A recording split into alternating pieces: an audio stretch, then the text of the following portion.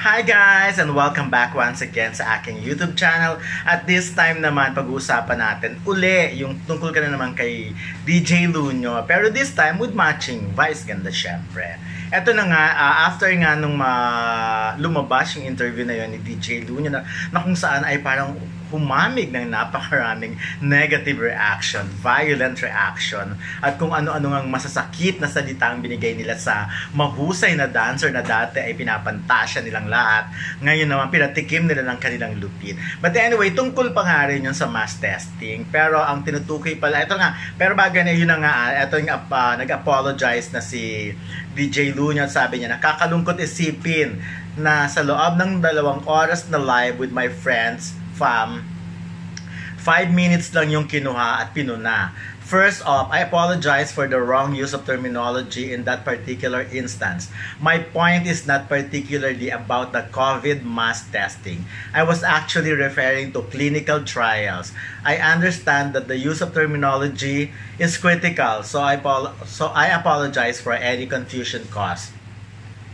Sa dulo nilagay niya rito na maraming salamat po sa inyong pagpuna. Sana po ay mabuksan lang din ang inyong isipan. Maaring we will remain in disagreement on certain points, but that doesn't mean we cannot have a decent conversation. Thank you. Stay safe and God bless. O yun naman pala, so at least tama naman yon na parang sabihin niya lang, I mean, umamit ka kung nagkamali, yun nga, sabi niya hindi naman daw pala yung tungkol sa mass testing. Pero dahil dyan, parang na-inspire naman si Vice Ganda na magdetalye tungkol sa, yun nga, dami kasing di ba, misconception tungkol sa mass testing, COVID test, at kung ano-ano pang klaseng test, di ba, rapid test, lahat ng klaseng test. Diyos ko, wala nga pasok sa August 24 pang klase. Pero ngayon pa lang, sobrang daming test na kailangan mong pagdaanan. Pero anyway, ito na nga, parang sinagot na nga ni Vice Ganda yung issue na yun kay DJ Loonyo. Actually, hindi naman sinagot. Pero at least maganda to. Ako, gusto ko itong ginawa ni Vice na nag-consult siya daw ng doctor. Ito rin naman kasi ang in-advise ko rin kay DJ Loonyo na maganda, pag humarap siya next time sa ganyan, dapat may kasama siya yung yung authority talaga, yung pagkakatiwalaan mo na magkwento, magsabi tungkol sa COVID test, mass testing, rapid test, at kung ano-ano pang klaseng test. But anyway, sabi nga ni Vice Ganda, not to bash DJ Loonyo. This is just to correct yung mga maling chika about COVID test. I asked my sister for enlightenment. Read nyo para tsugog. Ayun nga kasi ang diba, ang ate ni Vice ay doktora. So at least diba, meron siyang, kumbaga meron siyang K na magsalita tungkol sa COVID test, mass testing, at kung anik-anik pa. Eto na, sabi niya ganyan, ate, question, sa COVID testing ba o pag nagpa-rapid test, may pinapainom na gamot para i-test ka? Ayon. Ang sagot, hi Toy, di ba ang palayaw naman talaga ni Vice ay Tutoy. So ayun, ang sagot ng kanyang ate,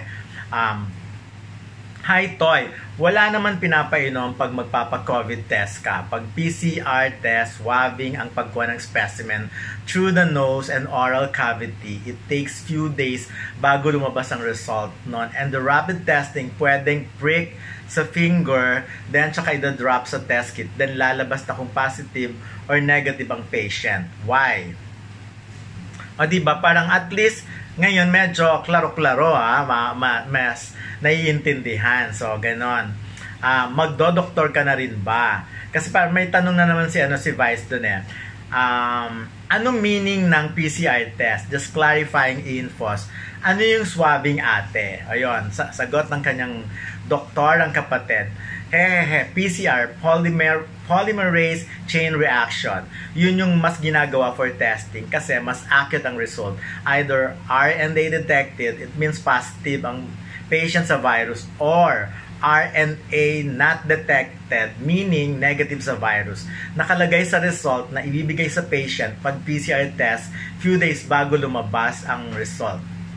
Sabi ito ngayon, magdo-doktor ka na din ba? Charot. Ay, bongga naman ni Dr. Tina Visceral. Swabbing, yun yung ginagawa namin to get a sample to test the patient for COVID. May 2 sticks na gagamitin sa patient. One for the nose, sinaswab namin yun hanggang na soft pharynx and the other stick, sinaswab or pahid sa throat. Yun ang ginagawa pag sinaswab ang patient. Ang daming tanong ha, Ella. My God, yun nga yung nakikita natin. Yung parang stick na pinapasok sa ilong hanggang doon, tsaka dito sa loob ng ating ng bibig. So, yun. Tapos, another question ni Vice ay, safe ba magpa-test, ate? Wala bang side effects? Sorry, I'm so kulit. May exam kasi kami. Charots. Ayun, ang sagot ni Dr. Visceral. Oh yes, Toy, super safe magpa-test. Wala naman side effect or whatever, tuba. Dahil swabbing lang naman or prick ang gagawin to test a patient. Dapat perfect score mo sa exam, ha? O diba, parang yung humor ni Vice, parang humor, may naman na rin pala yung hindi, actually yung ate niya, may humor din na medyo may pagka Lucrecio Casilag din, katulad ni Vice Ganda. But anyway, yun naman, siguro naman, pag binasa to ni DJ Loonyo, next time na tanungin siya tungkol sa mass testing or tungkol sa COVID test, alam niya na isasagot niya kasi at least ito ang pinagtanungan ni Vice ay ang doktora mismo.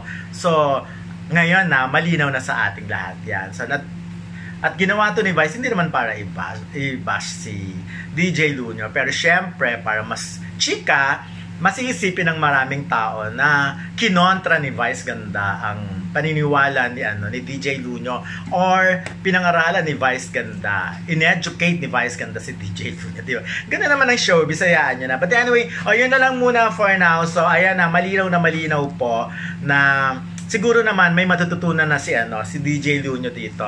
And with that, maraming salamat again and again and again sa pagtutok nyo dito sa aking YouTube channel. And bye-bye for now! See you soon! See you soon!